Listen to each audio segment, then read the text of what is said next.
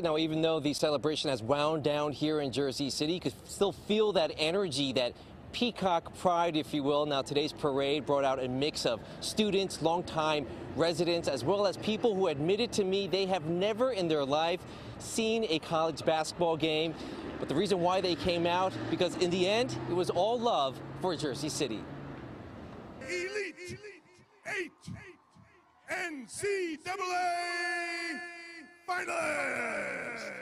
It was a sea of blue and white that shut down John F. Kennedy Boulevard in Jersey City. Peacock pride in full display.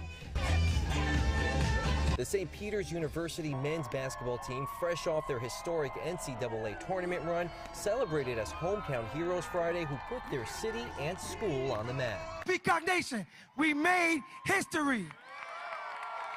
Make no mistake, none of it would have been possible without everybody here. Thank you all. Mayor Stephen Fulop hosted the celebration where thousands lined up along the parade route converging at the St. Peter's campus. Student athletes from around the area were invited to take part in the celebration that highlighted the power of community. We are thankful for what you did for Jersey City. We love you. This is Jersey City pride. Come on.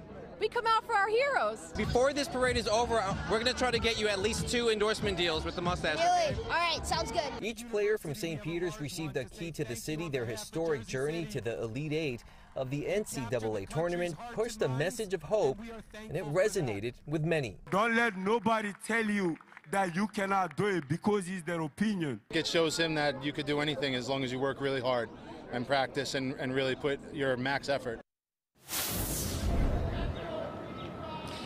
Now, today's celebration not only served as a tribute, paid tribute to the players and what they were able to accomplish, but also served as a farewell to Coach Holloway. As we all know, we'll be headed to Seton Hall next season. Many of the players looked at the whole situation as bittersweet, but they, of course, along with the mayor, gave him their blessings.